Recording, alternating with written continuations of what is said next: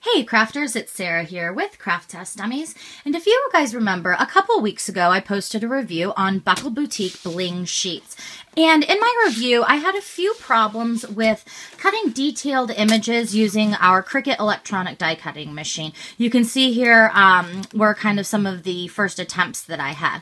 Now, after the review was published, Buckle Boutique's design team coordinator, Sean Mosh, got back to me, and she said she wanted me to try using the Cricut with a couple different settings with the Buckle Boutique Bling sheet. So that's what I'm here to show you guys today. I was pretty successful using Sean's tips. So real quick, I just want to show you guys. Let me move this to the side. I have my mat prep. My Buckle Boutique Bling is face down on my mat. I used a brayer to get it really, really sticky. And then you can see I also used some painter's tape to mask around the sides just so that it has more of a stable hold and it's not likely to wiggle around on your mat as much. And then also today I'm going to be using the Cricut Mini with my deep cut blade. And I'm going to zip you guys on over to my computer and show you the settings I use in Cricut Craft Room to cut the Buckle Boutique Bling sheets. So now we're back at the computer, and here I've chosen a crown image from the storybook cartridge for Cricut. Once you have your desired image ready to go, you can go ahead and hit cut, and it'll detect your cartridge really quick. And then once it brings up the main menu for options here, the first thing you're going to do is you're going to hit custom, and then you're going to get your settings ready, and you're going to want to set your blade depth to 6. Remember, it's the deep cut blade.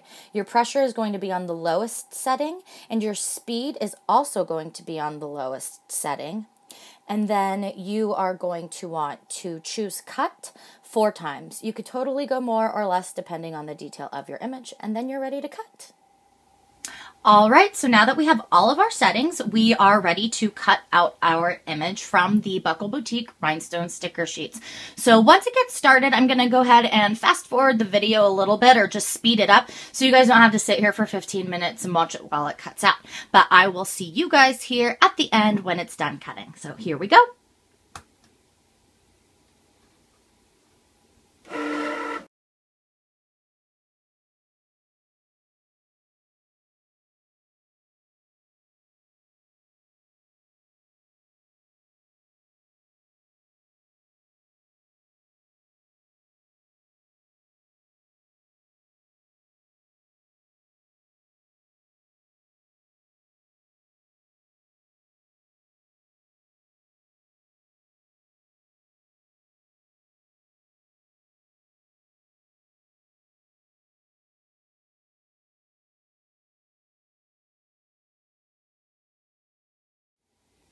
So now our crown image has finished cutting, and we will go ahead and take it out and see how it looks. So I'm going to hit eject.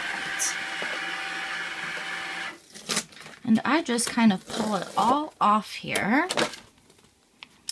And you can see, let me make sure I'm on the camera here, that your image has now cut out.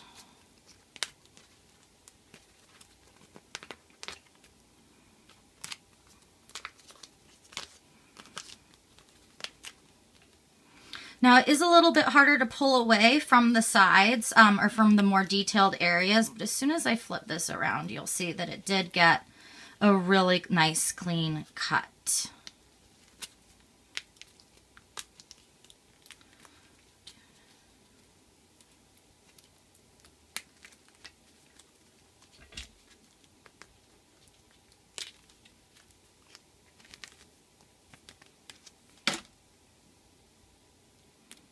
All right, awesome. So there is our final crown with the new settings that we've been given.